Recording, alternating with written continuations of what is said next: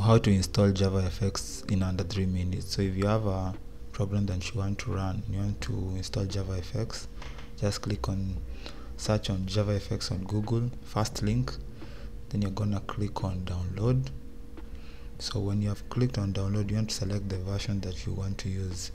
So just click on the latest version. This form is 21.0.1. then choose the operating system. Mine is Windows. Just click on Windows. Architecture, mine is a 64-bit machine, so make sure you click on SDK. SDK is what you want, then just click on download. Once you've downloaded this, just go to the folder where you have saved it. So for me, what I usually do is I extract it in the IntelliJ folder, but I recommend you install it on the folder where you have the application that you're doing. So once you're done with that, you're gonna go new. Once you click on the main menu, you're gonna go to project structure. You're gonna click on, you add Java. So once you add Java, you're just gonna navigate to where you had saved it, then add it to your machine, then rename if you want, don't have to.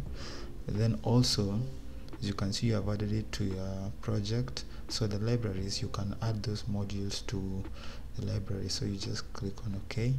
But you also want to add it to the global library, so you just add it again. You can just do this once originally, add it as a global library. So then just when you've added it, click on OK, apply, and it's done. So once you're done with that, you're gonna go back to your src, then add module info.java. This is where you're gonna import the JavaFX library. So it requires JavaFX controls.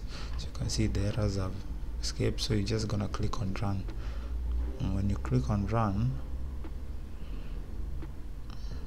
it should run properly.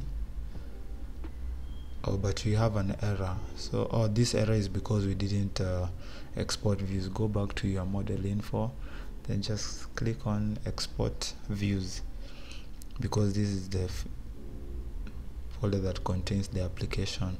So once you have added that, just go back, then run, and it should run well.